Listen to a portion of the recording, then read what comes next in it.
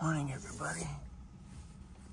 Hey, whoever pulled up in front of me has got my Vancity Vanlife sticker on the back window. Wicked. I love it when I wake up in the morning and I got subscribers sleeping around me. Always really cool. All right, guys, we are heading back to the ferry. It's time to go back to the island. I woke up this morning with all the supplies that I picked up yesterday, feeling a little bit trapped inside of my van. Man, this stuff was piled everywhere. I just can't wait to get back to the shop, take it all out, and get my home back. We're gonna get our morning coffee at the tiniest, littlest Tim Hortons. You think it's so small. Hi there. Good morning for Nanaimo. One for Nanaimo, no reservation? No.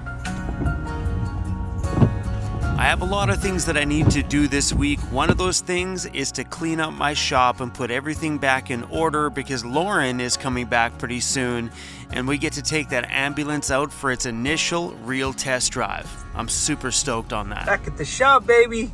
We get to take all this stuff out of the vehicle. Are you excited? We finally get to take everything out of our home? Crazy.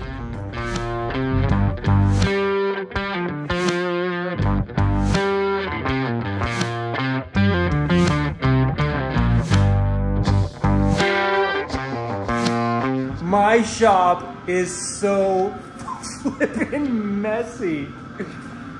Oh, that's one of the big projects that I have coming up here in the next week or so, is to organize this shop, build some cabinets, build some tables, because I'd like to put the miter saw on a rolling table over here.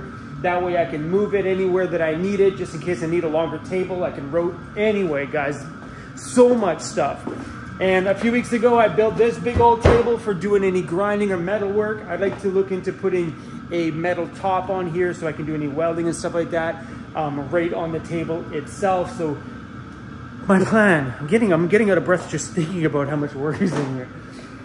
My plan is to put things in zones in here. So woodworking and general stuff will be here. I'd love to do a little zone over there for electrical, a little zone over here for welding and dirty work. Oh, guys, so much to do as a solitary person. Anyway, today, I'm gonna put that thing in that thing. So I picked this up from eBay from a company called Auto Custom Carpets. Something like that. It was on eBay. I just typed in Ford Econoline van, vinyl floor, and this came up. I actually bought this exact floor for my van many years ago. It was a giant pain in the butt to install, but it turned out pretty good in the end, and it's lasted and it's durable. So a project I did the other day without showing you is I added a second layer of that rubber insulating stuff. It's like a rubbery foam on the top. So I only had one layer before. Lauren suggested that I run a second layer, so I went and did that. I also cut it back a bit farther here because the initial one was going pretty close to where it was sealing and it pushed it down. So I brought this one back far enough because I don't want to take away from the doghouse sealing itself off from the engine area. One, I don't want water coming through, and noise, well, we can keep the noise and the heat contained in back there. But adding this second layer, listen to that. This whole floor used to sound like you used to go like this on the floor before, and it would go boom. You could hear it radiating through the metal for like a minute. Awesome. So now that we have it all covered, I even covered up on the step here. I didn't do that before. So the bottom has a half inch of foam, and these areas have a 1/4 inch. I did that side over there as well. Okay, let's cover that up. And I debated on throwing this foam in here, but I can do that later. Anyway, I just want to get the flooring in there. I'm not looking forward to this. This stuff's a pain in the butt. It's super thick. Look at that. It's just, it doesn't, yeah. Well, we should clean that off first.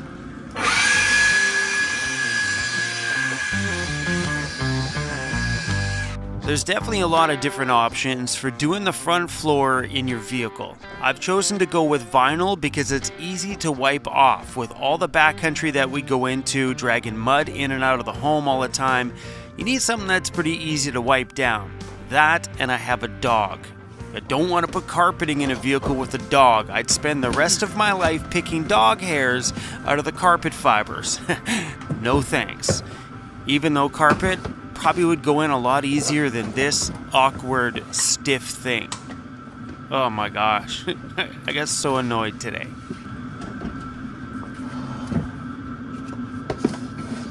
Mess this thing is, man. As you can tell, they don't make this easy. You know, I don't know why they just can't make a one that just drops right in. Why cannot they not make that cut exactly to the floor of this vehicle? These floors do not claim that they're a perfect fit. It does actually say that you will need to do some cutting. They don't notify you that it's this much cutting. There's so much material here.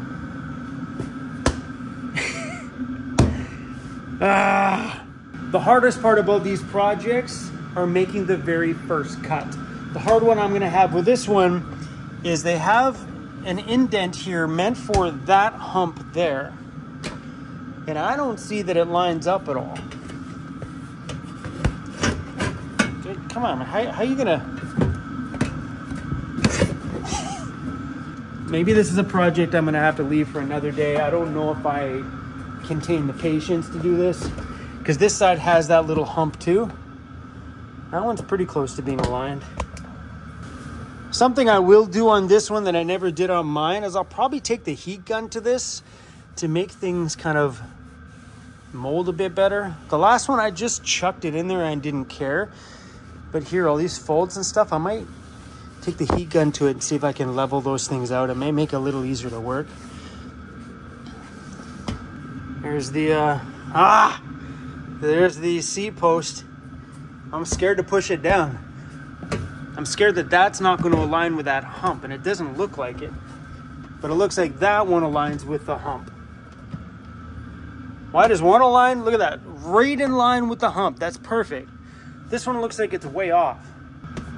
As soon as I push this down and this goes through that hole, it's official. Yeah, it's probably a good time to cue that dramatic music. Not because it's needed. This music's definitely unnecessary. But this is a dramatic moment for me. My heart starts to beat. I start to get worried because when you make that first cut, that's the one that's going to tell you if this project's going to work out or not. And I get nervous every time. Okay, this is it. I'm doing it. I'm sitting here laughing because I'm sitting there hyping myself up to make this first cut. Oh, I'm so nervous. It's like you're not doing surgery, bro. It's just so funny to watch this stuff. Music is unnecessary, but hey, this is something I struggle with. That first cut is always hard to make.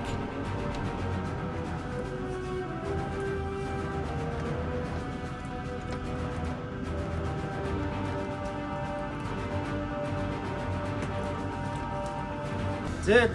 One's in.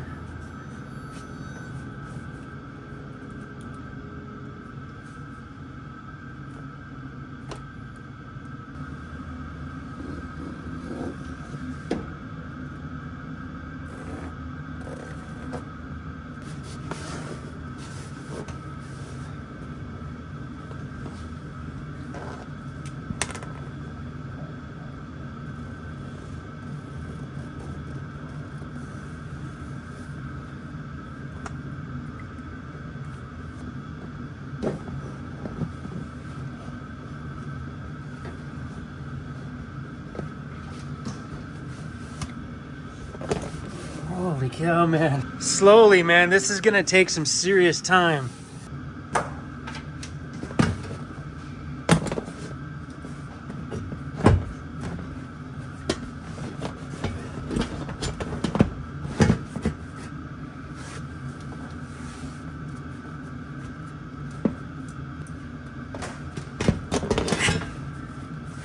Little cuts at a time, and this stuff is starting to relax. So that's the key with this stuff, is to just slowly start making a bit of cuts, and then it starts to form a little better.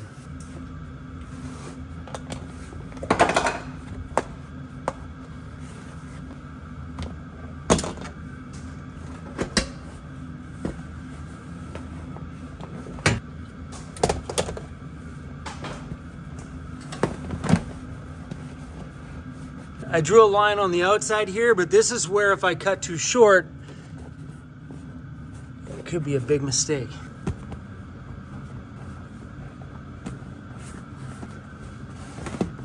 Oh. Whew. I think I'm gonna walk away from that side for now and start working on this side. I'm okay if I just get to the point where I just rough this in today.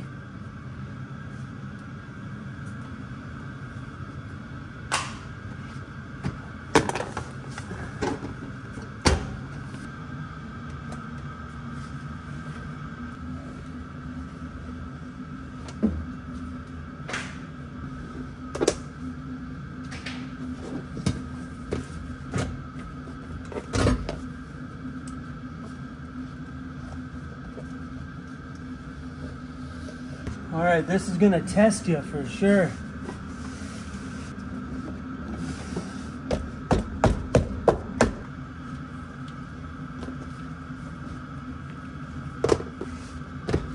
Okay, I think I'm done for the day. And we're gonna let all this material just sit and relax a bit. At least I got the base of it in there. I might need to take some heat to this in this corner here. But yeah, I'm gonna let this sit for a little while. Let the material kind of like get comfortable at home before we push it any farther. What I mean by that is I need to stop this project before I cut somebody. Surprised I haven't cut myself yet. Not bad though. So yeah, even this side is starting to pop up. I may need to take some heat to this thing. We're done for that. It's coming together though, little bits at a time. All right, we're gonna take to the internet here and see if we can find some swivel seats for my van. All right, Field Van. So this is the company that I bought the swivel seat for my van over there, but I bought it from them when these guys used to be Sportsmobile. So yeah, if you didn't know, the big Sportsmobile company, the big Ford Econoline conversion company is now called Field Van. And it looks like they still make the seat base. Ooh, I like this one though, man, this is nice. Let's order these. Yeah, they make them in passenger and also driver. I like those seats too. Look at those seats. I'd like to reupholster the seats in mine, and if I can make them look like that, I'd be pretty stoked. Oh, here we go. Here we go. Craigslist, Ontario. Well, I dig those. So I need to get my seats reupholstered, so you gotta figure out the price of buying a nice set of seats like these versus getting mine reupholstered. Side mirrors.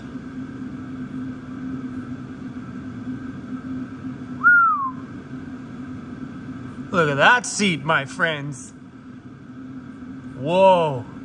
Now that is a luxurious looking seat.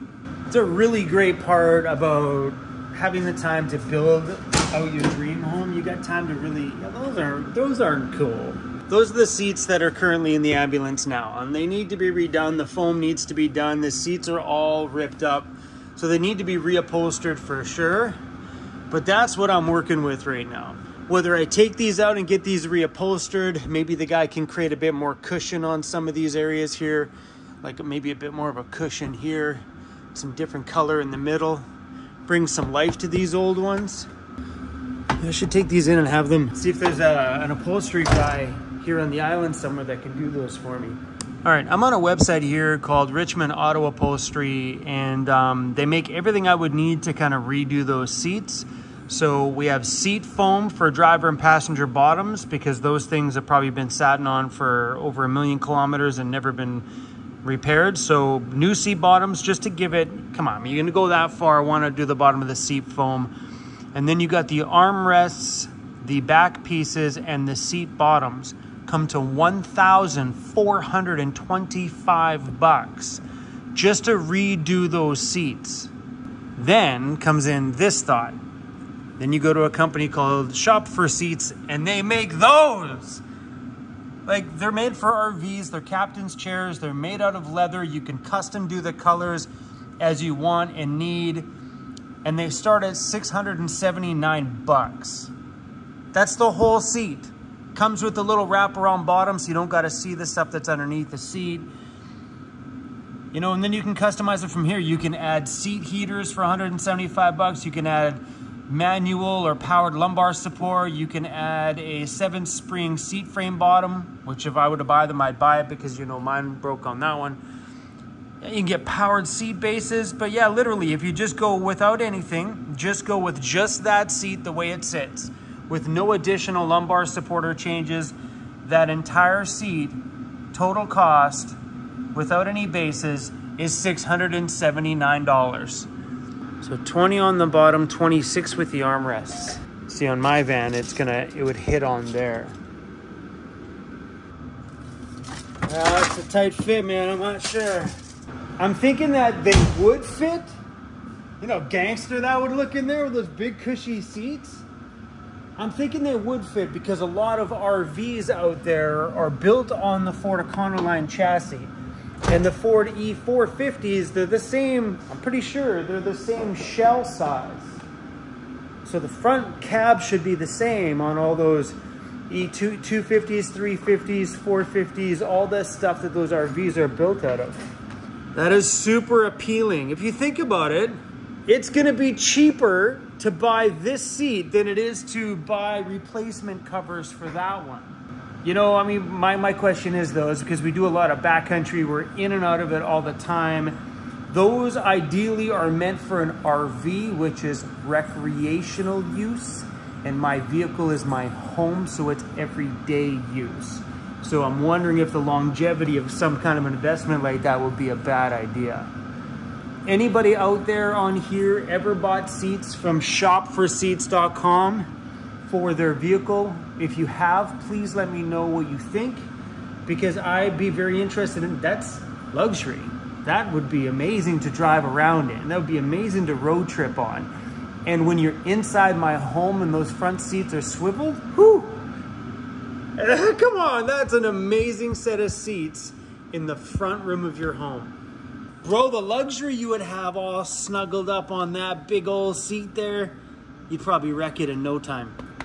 That's another downfall too, because these here, you wouldn't be able to have the repairability like I would on that one. So even though those other seats would cost me about the same just to go get them done, at least if I destroy a seat back, I can go onto eBay or go onto that Richmond Auto website and buy a new seat back. It's repairable on my end by me. So recently we just finished doing the bottoms on these ones and they turned out really, really good. We did these seat backs over a year ago and they're pristine. They look absolutely perfect.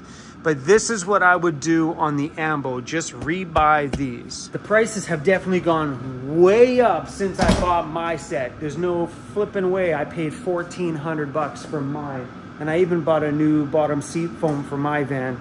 Then the spring broke and then the foam broke. We'll have to fix that sometime soon, but this Ambo is fun. It gives me the chance to kind of dream about my new home and all the amazing luxuries that I can throw in it if I want to.